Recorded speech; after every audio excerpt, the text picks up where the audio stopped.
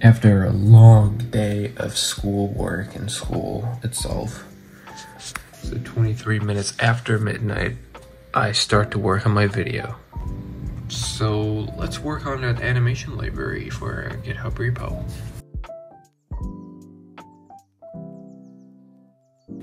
Alright, I added support for curves. Okay, the thing is that right now this animation that we have here, it's not actually using the power of coding, because it's like one arc, one text. So I think it's time to spice it up a little by adding a little bit of a loop. Okay, now those are 100 arcs, and they're spread across our canvas a little bit. But the thing is that they're too thick. Look at that. Whew. Now let's introduce a little bit of a color change. Now that's more evident. I don't really know what kind of animation would look good on GitHub. Let's see. Oh, scaling things would be a very good idea. And also masking them. Yeah, see, there's a lot of masking.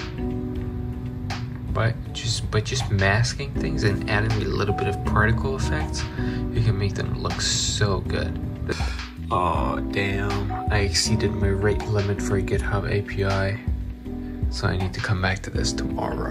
So we're going to have themes for different days of the week. Monday, motivation and productivity. We get motivated as fuck, okay? So get ready. Tuesday, I'll give you a tip. So it's a tip Tuesday. A tip, a trick, something we need coding. Wednesday, we have way back Wednesday. So we'll be looking at very old tech and at how it used to work. We'll look at nostalgic stuff like maybe Sega Genesis and how much RAM it had. Thursday, we have trash talk. So like, React is so shit. It's the worst ever because it renders things using JavaScript on the browser. On Friday, we have future, so cutting edge technology.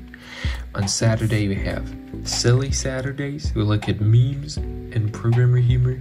On Sunday, well, I have a surprise for you for Sundays. So the thing is that on any of these days, I will be trying really hard to include you guys somehow. So if you haven't joined the Discord server, you should, because I'm going to use the Discord server to kind of involve you guys in these. And for Sunday, it's definitely going to be involving you.